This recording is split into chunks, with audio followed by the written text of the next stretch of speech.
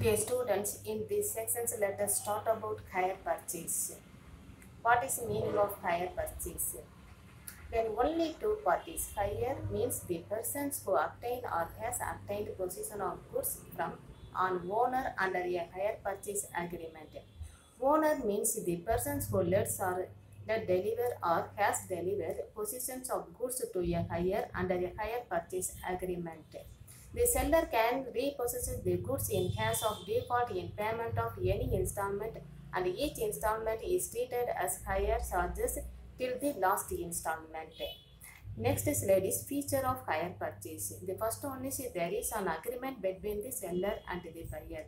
The second one is when comes by the cause you are giving the possession of goods or delivered. The possession of goods is transferred to the buyer immediately. The third one is the absolute right, the right of the goods used to pass the hire purchase and the payment of last installment. The proprietors in the goods remains with the vendor till the last installment is paid. The ownership passes to the buyers when he pays all the installments. The fourth one is the hire or the vendors can repossess the goods in case of default and treat the amount received by way of installment as hire charges for that period. The hire vendor make the payment of hire vendor has absolute power repossessing the assets.